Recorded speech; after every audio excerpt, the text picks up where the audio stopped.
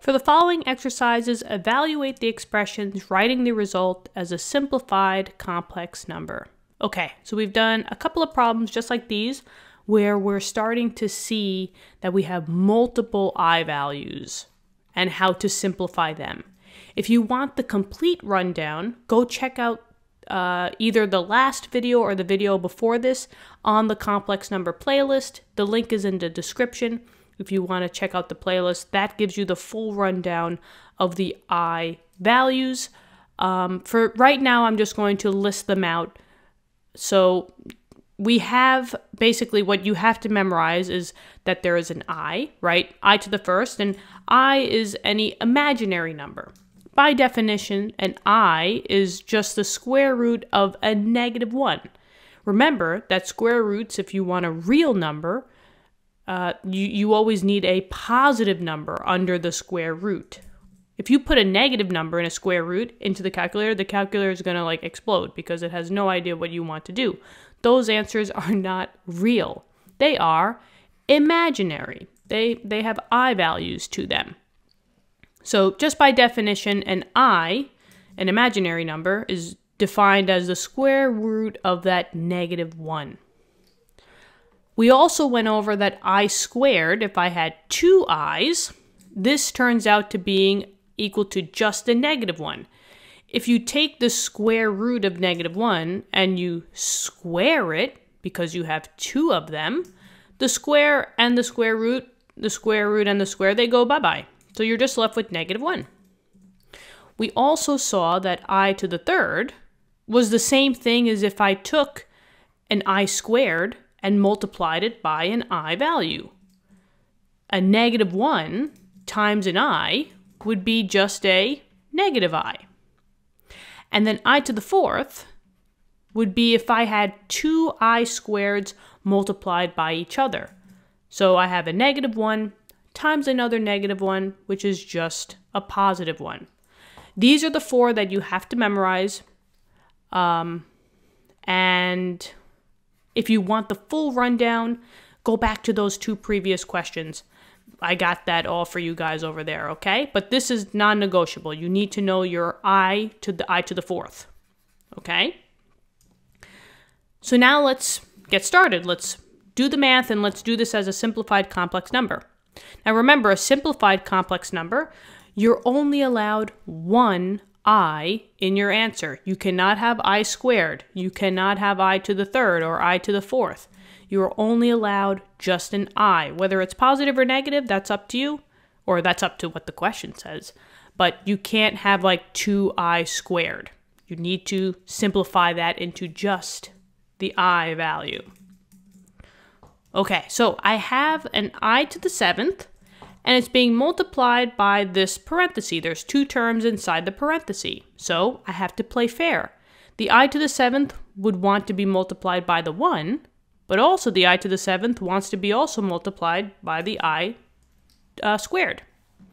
So I to the seventh times 1 would just be I to the seventh, and then now I to the seventh times I to the second. I'm writing this out for you guys over here because I want you to see something.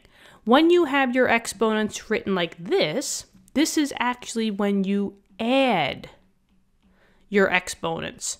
So you will not say 7 times 2. It really is 7 plus 2. So this is I to the 9th. The difference is that if you had I to the 7th and you squared that, then you would multiply these two. So just know the difference. So right now we're dealing with an I plus I to the 9th. Let me just clean that up. And plus because there was a plus here. Okay, we got to simplify that. Remember, we can't have multiple i's. We only have to have a number and then just one I. So let's simplify I to the 7th first. Now what I like to do is I always like to shoot down to I to the 4th and try to work in terms of I to the 4th. Mainly because I to the 4th always equals 1. And when you're simplifying and you're multiplying by 1, it kind of like, just gets crossed off because anything times 1 is itself. So I say to myself, is there any number multiplied by 4 that can get me to 7? Not really, right? Because 4 times 1 is 4. That's fine, right? That means that I only have 1 4. But then 4 times 2 is 8. I can't overshoot my number. It has to be below. But if I say that I have an I to the 4th, how many more numbers do I need? I need 3 more, right? Because 4 plus 3 is 7. So this would be the same thing as I to the 4th times I to the 3rd. 4 plus 3 is 7. This is all being added, right, plus an I to the 9th. So let's try it again. In terms of I to the 4th, can I multiply by any number to get to I to the 9th? I don't know what my dog is doing, so the bus must have, went by my house. Oh well. Okay, so I to the 9th, right? Can I multiply by any number by 4 to get to 9? Yeah, 4 times 2 is 8, right? I can't overshoot it, but I got really close. So how many I to the 4ths do I need? I need 2 of them. So I to the 4th times I to the 4th. That's 4 plus 4, that's 8. And then how many more do I need to get to 9? Oh, I just need to add 1, right? So I just need to multiply, again, by 1 more I. And there's my 2 separations. This is I to the 7th, and this is I to the 9th. Now let's just simplify. I to the 4th, like we said, was 1. That's why we love bringing everything to I to the 4th, because technically we could just cancel it out. 1 times I to the 3rd, and we know that I to the 3rd is a negative 1. Oh, sorry, negative I. Plus, and now let's see here, I have 2 I to the 4ths. They equal 1, right? So technically you can just cancel these out because 1 times 1 times 1 times 1 times 1 is always just 1. So I don't even look at them. But now I just have an I value. So I have to just multiply by I.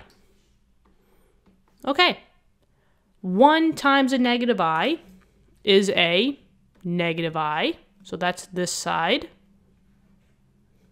Plus 1 times I is it's just an I. So now, negative I plus I, oh, they cancel, right? Negative 1 plus 1 is 0. And that's my final answer for this one. So all that work for nothing. Yay! Oh, I crack myself up sometimes. But yeah, this is the answer. It just equals 0.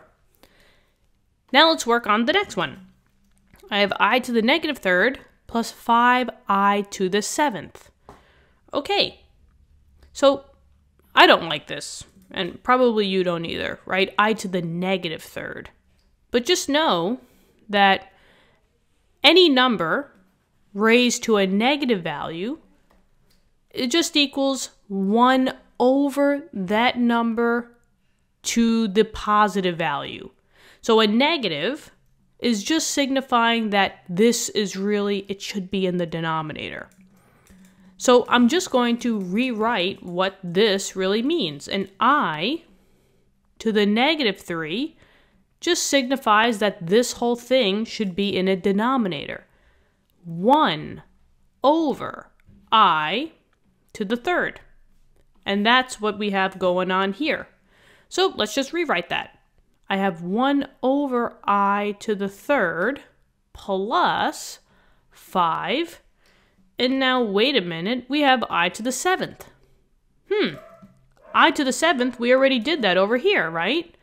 I to the 7th, if we just scroll down, or, look down a little bit, we simplified it into 4 and 3, which was 1 times negative I, and that equals a negative I. So we already know that an I to the 7th is a negative I value. So I'm just going to plug that in. So this would be plus 5 times a negative I. So I'm just going to clean this up. this equals 1 over I cubed plus, negative 5I. Okay. Here's another one that we have to simplify, right? What is I cubed? Oh, I cubed is negative I, right? So I can simplify that one. This is just negative I. So I can say 1 over negative I minus 5I. Now, we don't like to have i's in the denominator. Remember, we need to get them out of the denominator. So you always multiply by the opposite of what's being done here. So instead of being multiplied by a negative I, I'm going to multiply it by a I value. Ooh. There we go. And remember, whatever you do to the denominator, you have to do to the numerator. So I'm going to multiply this numerator by I as well. And I'm just going to simplify this component. Because this way, whenever you multiply by the opposite, you will always get the I out of the denominator. So let's see. I times 1 is a I divided by I times negative I is a negative I squared. I picked up two i's. And remember, I squared by our little chart over here, this just equals negative 1. So this would be I over negative times a negative 1 because there was a negative here. So this is just I over 1. Negative times negative is a positive, so I over 1, which is just I.